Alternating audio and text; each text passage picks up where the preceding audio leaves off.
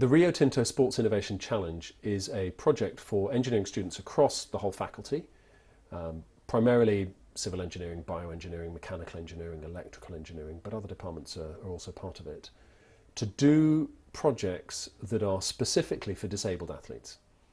We're relating it closely to the Paralympics because Rio Tinto are sponsors of the Paralympics. It's something that allows us to have access to these Olympians, which is fantastic, but also provides real engineering projects for students where they have an opportunity to make a fundamental difference.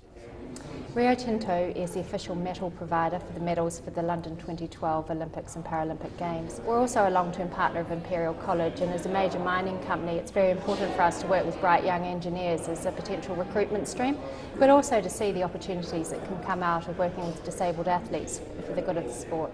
One of the things that we've noticed in engineering is that our students require projects that are directly related to real life. Real projects where they work in groups, where they're supported in those projects through manufacturing facilities, manufacturing support, design support, but where they actually have to achieve something, have a customer, have a client. And in this challenge, in this project across the faculty, we're able to provide that, and that's what we're excited about. We've been at Imperial College today having a workshop with a range of disabled athletes and coaches and technical experts who are helping students kickstart their projects. Through interactions with Paralympians, through interactions with industry, through interactions with the manufacturers, with those who are actually working with the athletes, the coaches, the biomechanists, the equipment technicians, the students are really being exposed to real-life engineering. We have an ambitious and explicit aim, which is to have a piece of equipment that our students have designed and developed, implemented, in use, either in preparation for the 2016 Paralympics or being used in the 2016 Paralympics. This is highly ambitious, rather exciting. The students know this is what they're going towards, and we're looking forward to them achieving that. Our project is aimed at double arm amputees because currently they can't take part in adaptive rowing.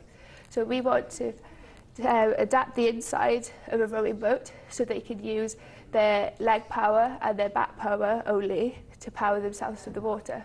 We've split rowing into two motions, the horizontal motion of when the oars are going through the water and back out through the air, and the vertical motion of how the oars are going to come out the water in the first place and return to the water at the end of the stroke.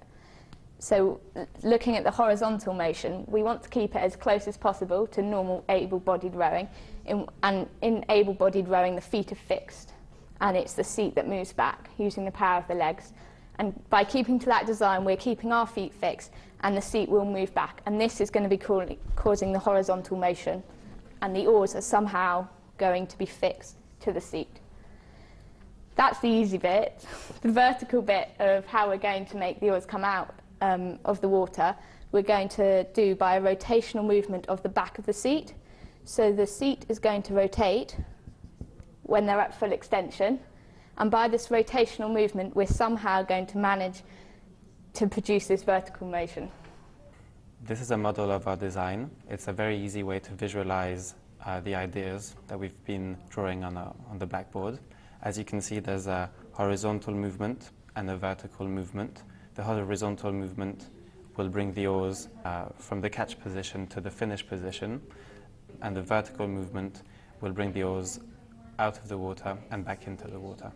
Ideally, once our design is finalized and we've built a prototype, it'd be helpful to work alongside athletes to get an idea of how our design is going to operate under certain conditions. I felt the workshops today went really well. The students were very enthusiastic and certainly had some great ideas, and hopefully I was able to give some of my experience and feedback with prosthetic legs to them, and they'll be able to use that so that going forward the projects that they're on will hopefully be a success. Ultimately for me, this project is about partnership. So while we're investing heavily in making sure that students have the resources to be able to fabricate, design sporting equipment to help disabled athletes, for me the greatest outcome is going to be the exchange of ideas, the ability to work with Imperial and build on that long-term relationship. This challenge provides the inspiration and the context for the students to do something significant.